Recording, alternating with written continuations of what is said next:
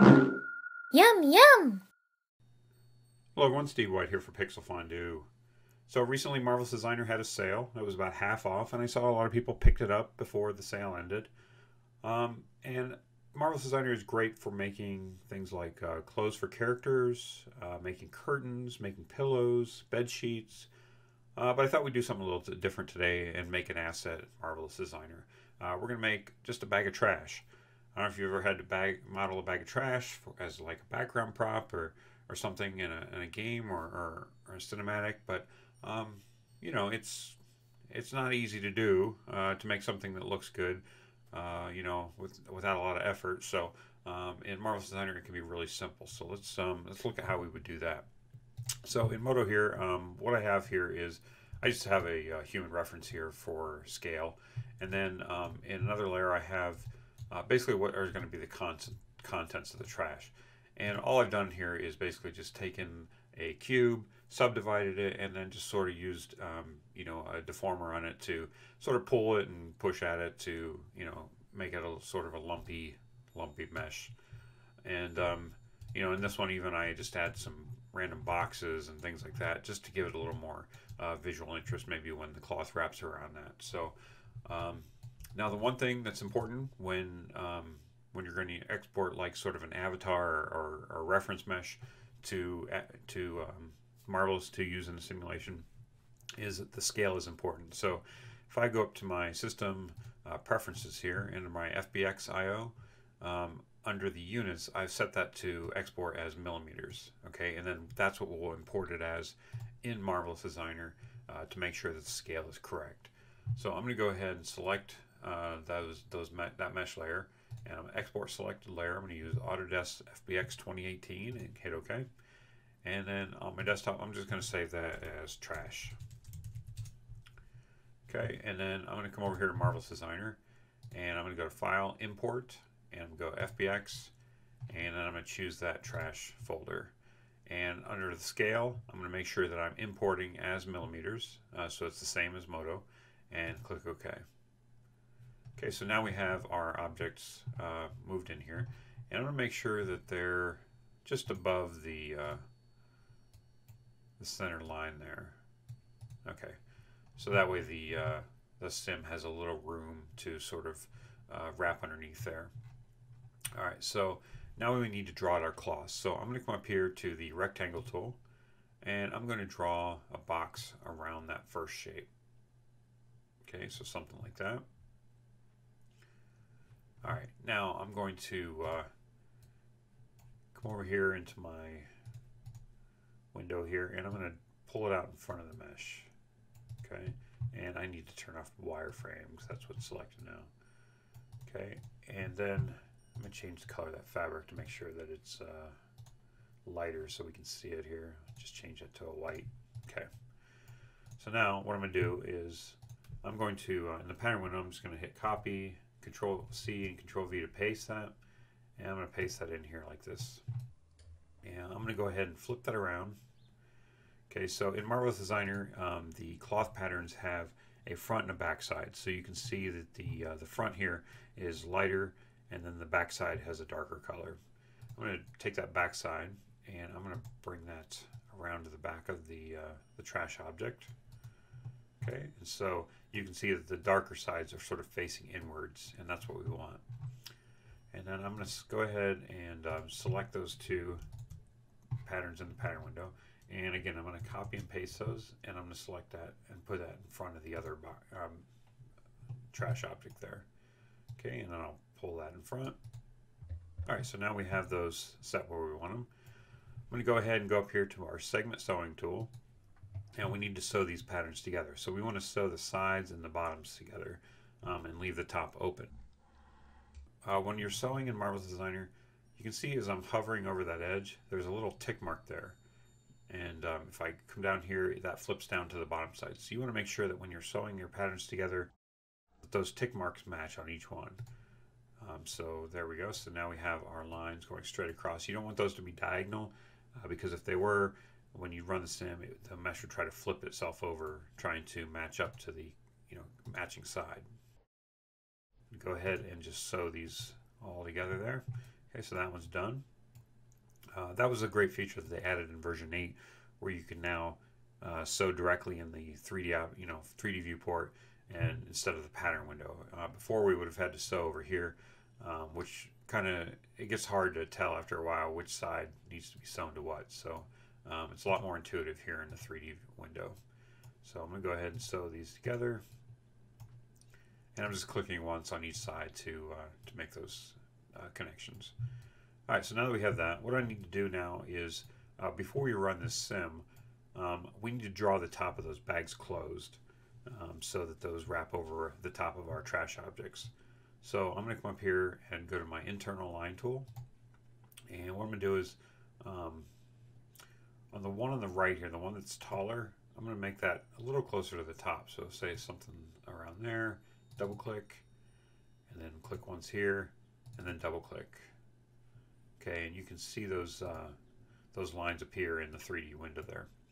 Okay, and then I'm going to go do the same on this side. Now this side I'm going to make it a little lower because I want that trash object is not quite as high, and I want the bag to draw close just above that mesh. So I'm going to go ahead and select about here, double click, click here, and then double click. All right, so now we have that together. Now I want to go ahead and choose my edit pattern tool, and I'm going to select those 4 lines just by hitting shift and left mouse button on each of those. And then under the property editor, I'm going to come down here under selected line, and I'm going to choose elastic. So we're going to turn the elastic function on. I'm going to increase that strength to draw that mesh together, and then I'm going to bring down the ratio. The ratio is going to control how tightly that's constricted. So I want that pretty low. I'm going to say even down to 1, just to make sure that that mesh pretty much closes. So now that's all set. So now what we need to do is just come up here and hit the sim button.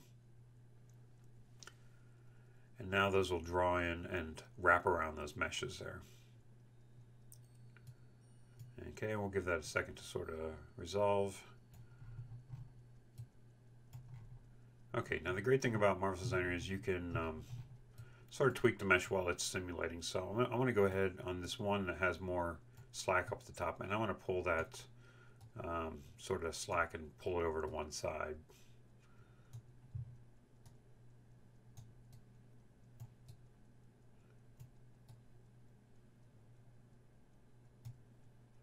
Maybe I'll just pull on that whole mesh, just try to help that settle to one side.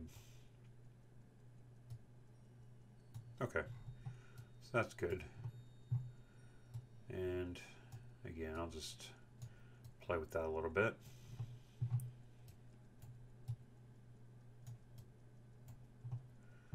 Okay, so now, so that looks pretty good, but I want to, I don't like the way these corners are coming out, and you know, and so I want to sort of pull those together a little bit, maybe push them up a little bit. So one tool you can use for that is you can come over here to the Steam tool, and the Steam brush is going to basically either really loosen the mesh there, or it's going to tighten it up. So if we come down here and set the brush down low to say a negative amount, and we can change the brush size here and the hardness of the brush. I want to set the hardness pretty low so it's a soft effect, and set my shrinkage to be low. And now I'm going to just brush on the corner there, and you can see as I'm doing that, the sim's still running, so it's going to be interactive here. I'm just going to start painting those corners in, and you can see how that's kind of bunching up a little bit. That might be a little much, so let me undo that one. Okay, and we can also add a little more interest here. Let me see, let me flip that around so I can see what's going on.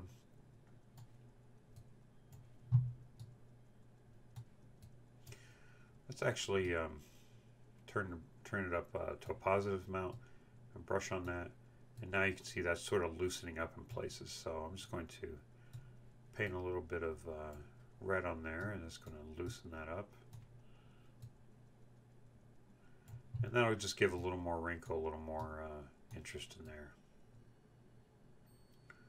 What we can also do is, if we come up here to our edit pattern tool, I'm going to select these bottom two lines and just add a little bit of elastic to the bottom there. Maybe that will give us something we want. So let me turn on elastic there.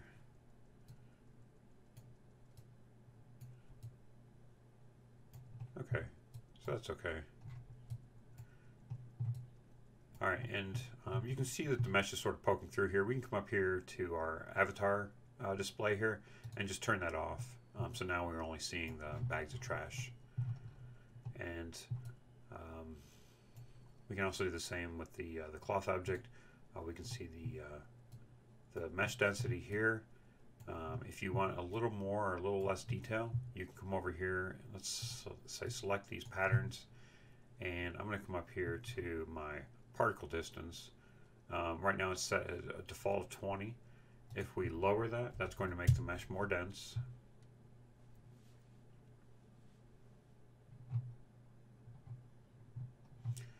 Okay, and the other thing we can do is, if you don't want tries as export, we can come down here under the miscellaneous, and we can set the mesh type to quads, and that'll take a second to change over to a quad mesh pattern. All right, now this is sort of the old way of doing things. This was a way you could export quads before version 8, but now we have this new remesh beta. So if we click on that, now we're going to get a very consistent grid of quad polygons. Oops, and I see I didn't have the one mesh selected, so let me, so I think I still have tries on one side. Yeah, so I need to select that one, and I need to also remesh that. Okay, there we go. Okay, so let me turn off wireframe for a second. And just so we can visualize a little more, let's choose our fabric material. I'm going to come up here and change color to a darker gray.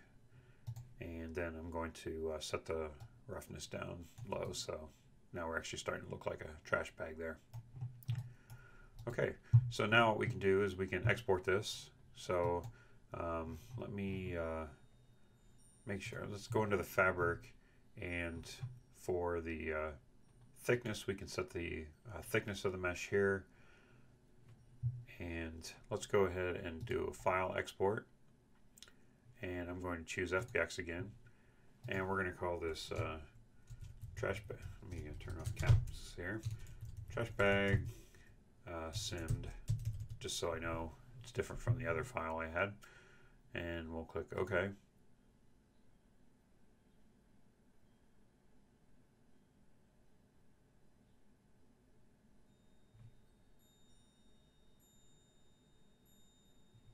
Okay, and now under the export FBX, I want to make sure that thick is set, so that will actually make a interior surface for the bag.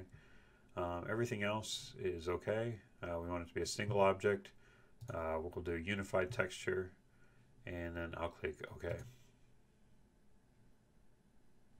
All right, so that's exported. So let's go back to Modo. I'm just going to clear my scene, and then I'm going to open that file up. So we'll go to trash bag simmed, and I'll just click OK. And now we have our object here. Now it's going to bring in both the avatar and the cloth object. So I'm going to turn that off and then select that. And now we have our trash bags back in Modo. Yum, yum!